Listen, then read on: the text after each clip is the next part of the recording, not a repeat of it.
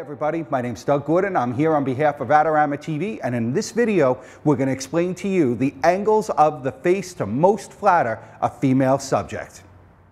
What we want to discuss, most importantly, is how to most flatter a subject, whether it be a female, a male, or whatever it may be. We have to understand that there's clear angles of the face that are going to work best with them.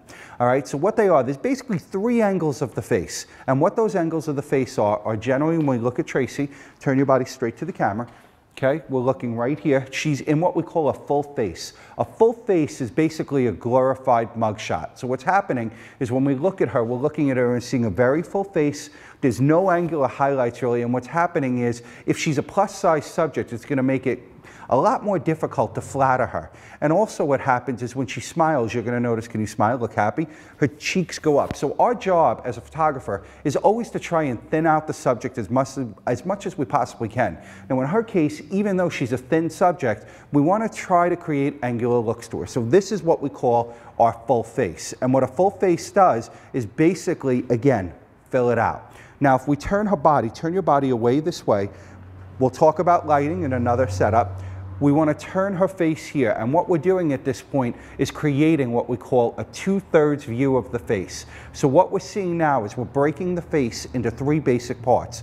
This cheek would be part one, this would be part two, this cheek would be part three. Now this is very crucial because lighting is going to become key later on. So we turn her face just a little bit to the right, and now tilt your head a little bit to the left and turn a little bit more to the right. And again, so what you're seeing is this part here is going to be our main lit part because our main light's clearly coming from the window, and then we see the front of the face, which again is set up in 2/3, and we're letting this side of the face go into shadow. Now the next position of lighting or angle of the face would be in what we're calling a profile. So turn your body direct to the camera. All right, and now we're going to turn her face to the window. Turn all the way over your shoulder. And what we're looking for in our profile is we want to make sure the face is far enough along so that we don't see the other eyelash, eyebrow. Tilt your head a little bit to me. Turn your head slightly to the right, a little bit more, right there. And then we're going to raise your chin up and your eyes right here, looking straight out at my hand.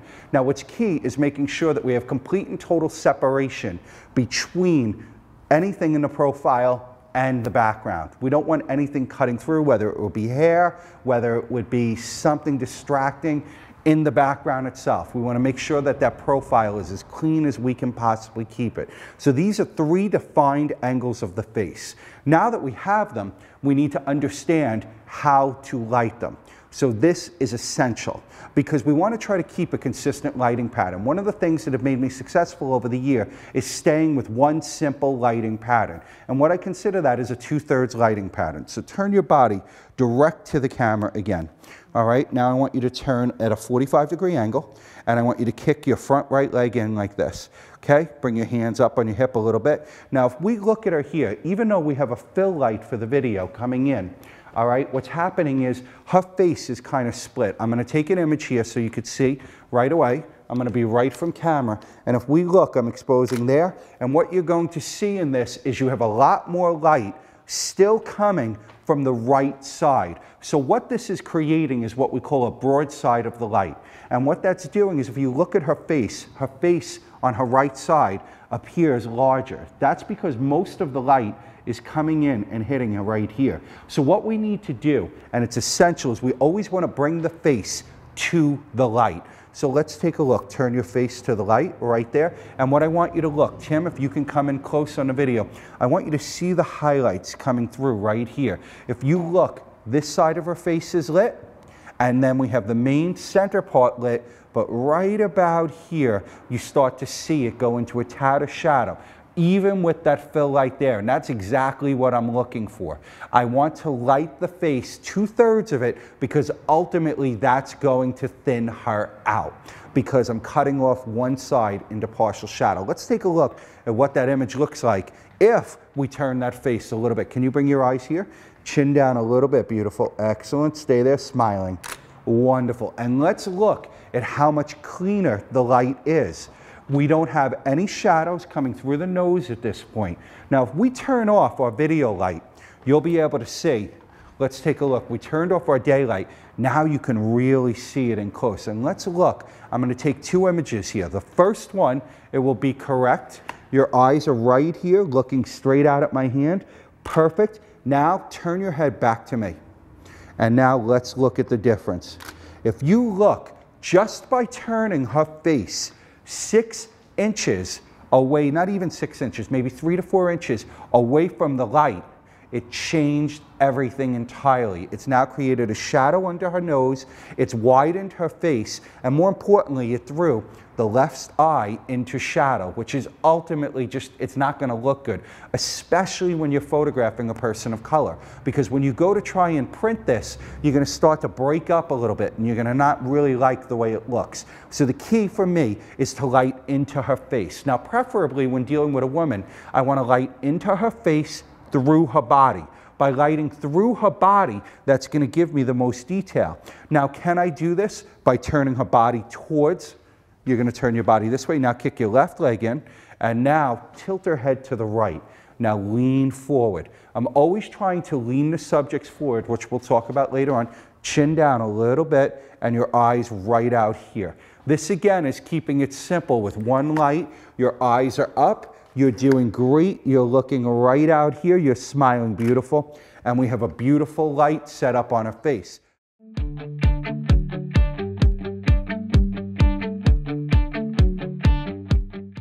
But if we turn her head back, again, we have the split.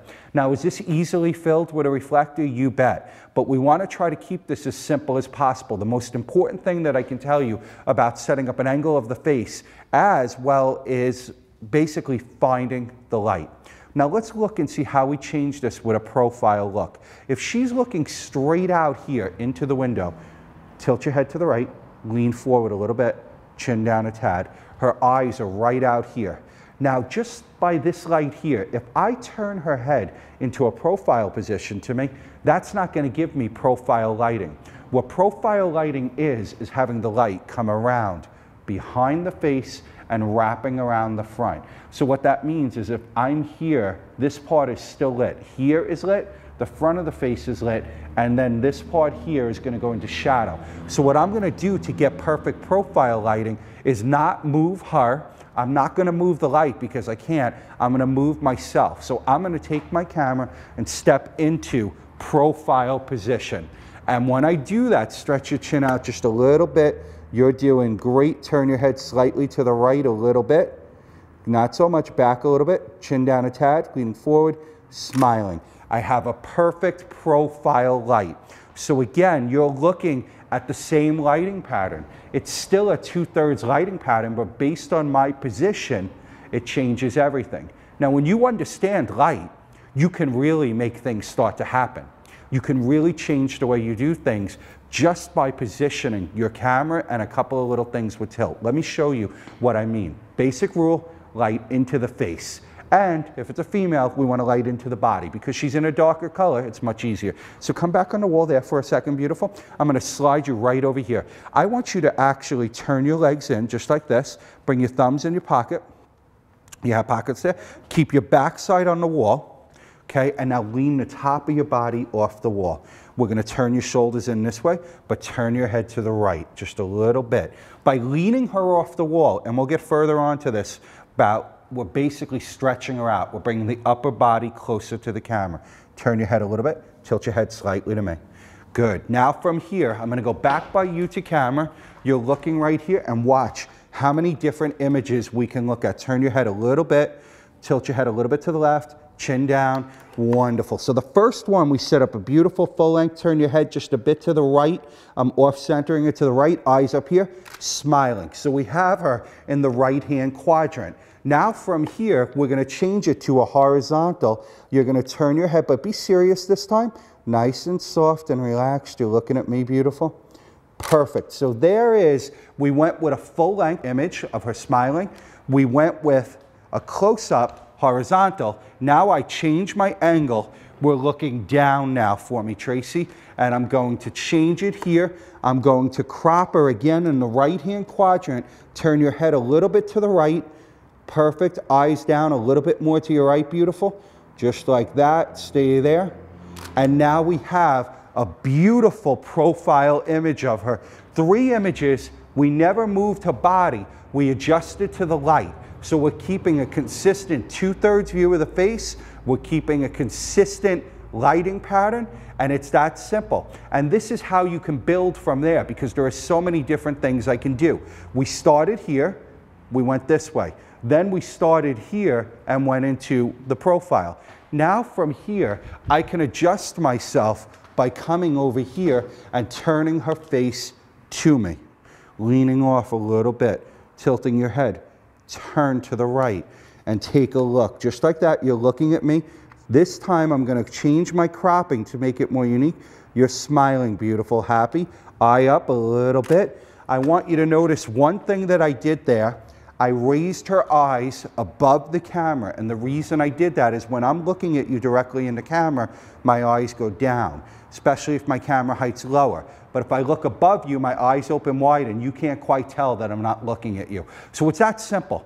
Understanding direction of light, understanding an angle of a face, you put it all together and you create the perfect package. On behalf of Adorama TV, my name's Doug Gordon, and we hope you subscribe to the Adorama TV channel, because there's no place like Adorama.